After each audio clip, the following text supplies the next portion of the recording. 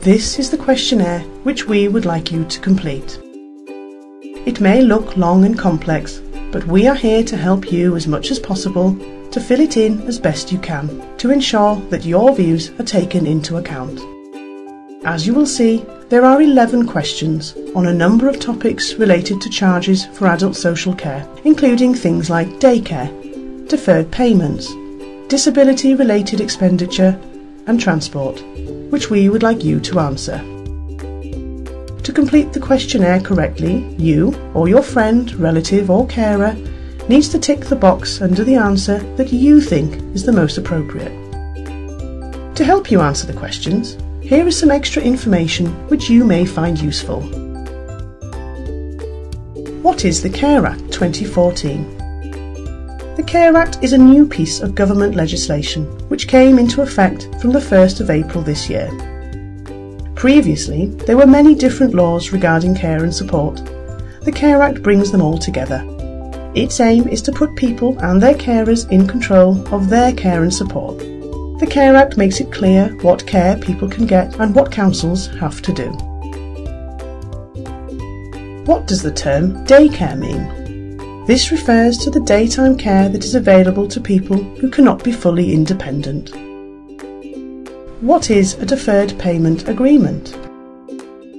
This is an arrangement with the council that enables people to use the value of their own homes to help pay for care home costs. If you are eligible, the council will help to pay your care home costs on your behalf. You can delay repaying the council until you choose to sell your home or until after your death. This means that people should not have to sell their home in their lifetime to pay for care home bills. What is disability-related expenditure?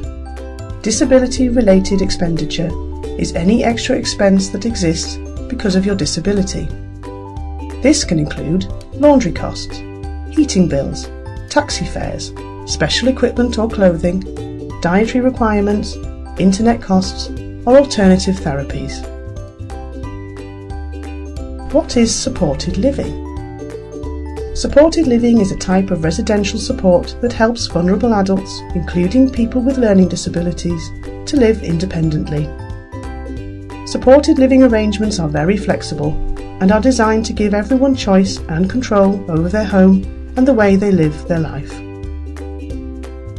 What are short breaks or respite care? Following an assessment of someone's eligible care and support needs, we may decide that person would benefit from a temporary stay in a care home.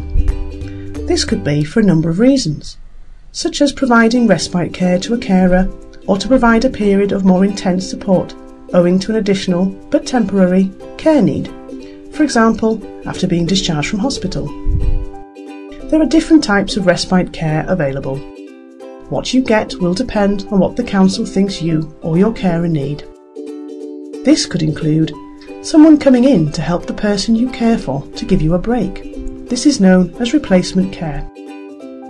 The person you care for going into temporary residential care. Or residential placement for immediate care after an unexpected change. What is a flat rate? This is a charge or level of payment that is the same in all cases. Thank you for taking the time to view this film and to complete the questionnaire. It is really appreciated.